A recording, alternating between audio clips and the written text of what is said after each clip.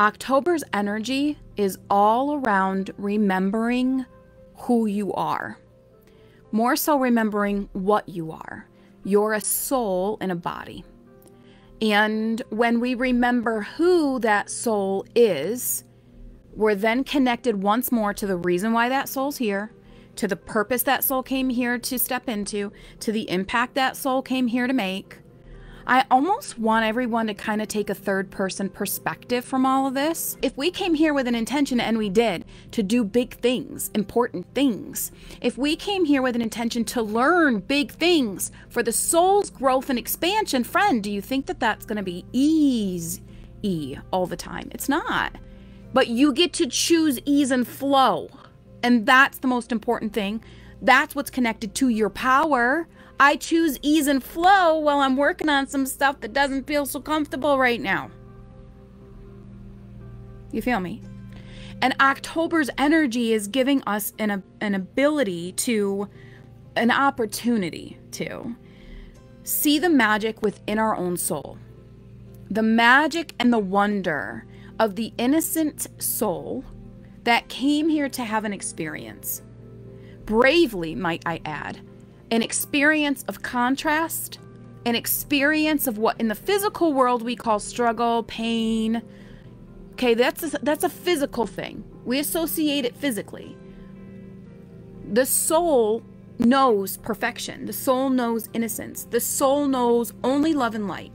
And when we're connected and aligned to the soul, and we do this through self-reflection, self-allowance, self-awareness, when we stay as much as we possibly can. Is it a perfect thing? No. Is it an everyday thing? No. Is it an every moment by moment by moment thing? It could be if you chose to, but more than likely, no, because you're here side by side with an ego that wants to keep you safe here in the physical world from making a fool of yourself, from failing, from being seen as not good enough or capable enough or powerful enough or smart enough or psychic enough or intuitive enough or healing enough, right? The ego is going to sit here and judge the entire process. Your soul's like, this is just a ride. Your soul's like, been here, done that. Just got to remember what I said I was going to do. And so when we, in October, have the opportunity to take a step back and tune in to why I'm here, what I'm doing, what I've accumulated, what I've achieved, what I've learned so far, how I've been doing with my healing. We allow the magic. We've got a highlighter. We're highlighting big things this month, friends. Highlighting the magic.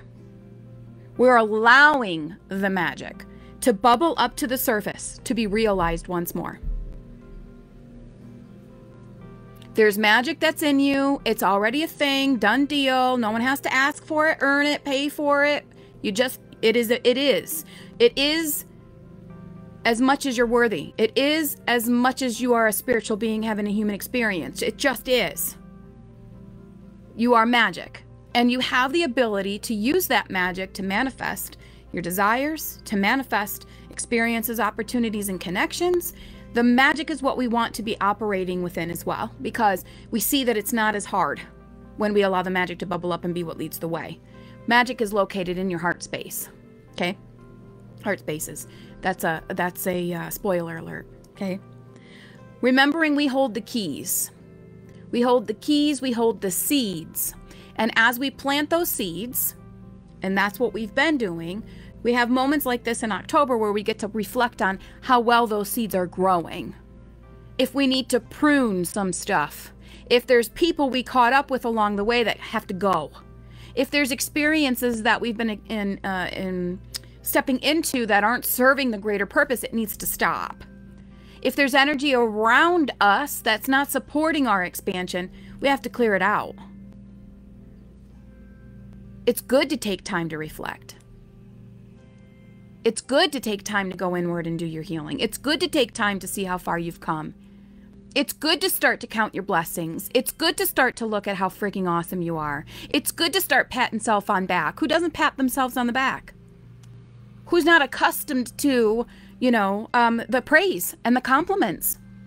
Get used to it, friends. It's what you're here to use as a gauge in where you are. You're the one. You got to be your own cheerleader. You got to be your own fan.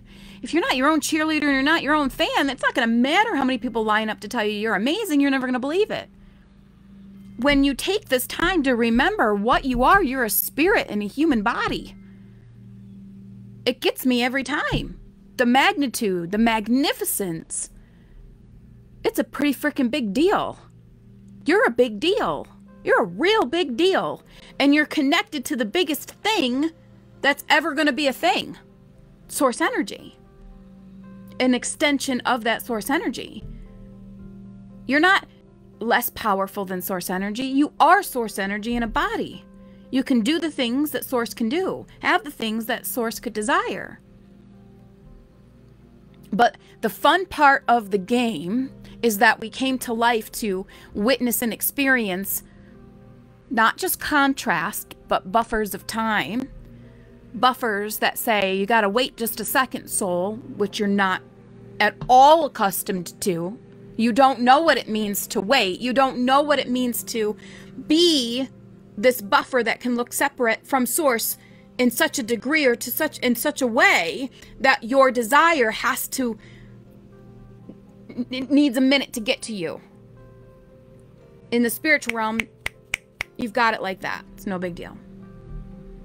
Been there, done that, had that, long time ago. So can it get a little trippy? Hell yeah.